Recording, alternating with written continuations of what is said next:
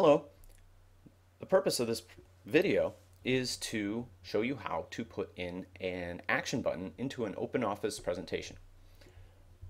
To do that, you first have to put in a shape that you're going to turn into a button. So let's do that. We have down at the bottom, we have a menu there for basic shapes, and if I click on it, I can put in any one of these shapes. So I'm going to put in a rectangle. And to make that shape, you line up your crosshairs and you click on the mouse and you drag to the size and shape you want. And there's your shape. Now, you may want to put in some text at this point, so just go ahead and click on there and put in any text that you want. Now, we have to turn this into an action button. And to do that, there's two ways to do that. We have down here at the bottom, there's this menu here that says interaction, and we'll click on that in a second.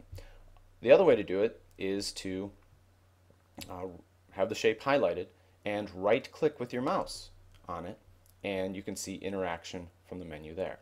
Either way is good, and it'll get you to the same spot. So let's click on that, and this pop-up window comes up and it says no action. That's its default. So we want to send this somewhere. We want to say, when I click on this button, what's going to happen? And you click the drop-down menu and you can see all these different things you want. It can run a program, it can play a sound, it can go to another document. The one that we'll likely use is this one here that says go to page or object. And when I click on this, all of the slides that are in the presentation pop up. And so I can send this to slide 1, slide 2, slide 3, slide 4, and if I scroll down here, slide 5. Let's choose that one.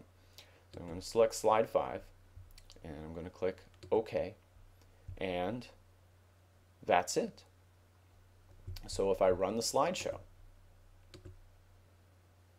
and I click on this button, it goes to slide 5.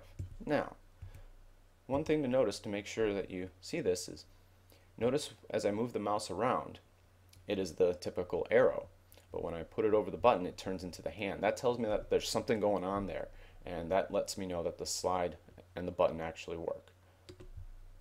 And there we go. And that's how you put an action button into an OpenOffice presentation.